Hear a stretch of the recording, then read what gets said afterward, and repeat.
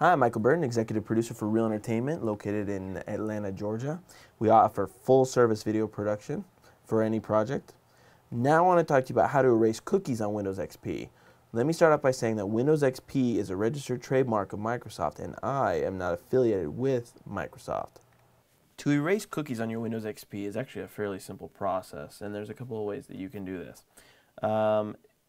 Cookies are the files that your computer saves. It's basically a record of the websites and the content that you have viewed.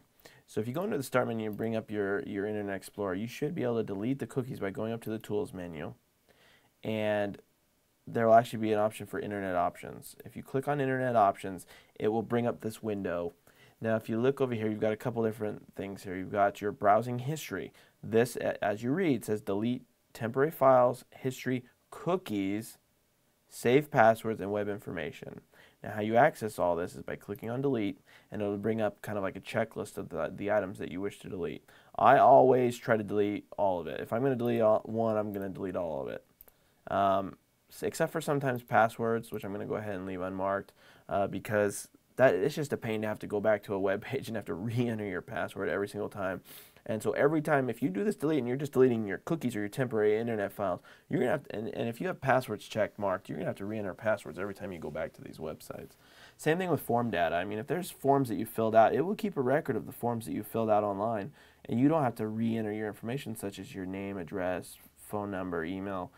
But the moment you delete that form data, so I'm going to go ahead and unclick that as well, then that record is no longer kept for you on those specific web pages. I'm also going to go ahead and delete history as well because I associate history with cookies. Usually it's now, well, history is sort of different because history is more of your the drop-down list at the top of your internet page, which is going to show you the list of the websites you have visited.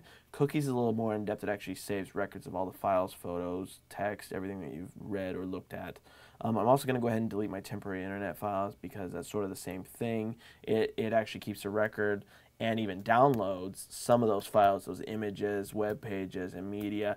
That way you can view it faster when you open up those internet pages. You don't have to really wait for them to reload anymore.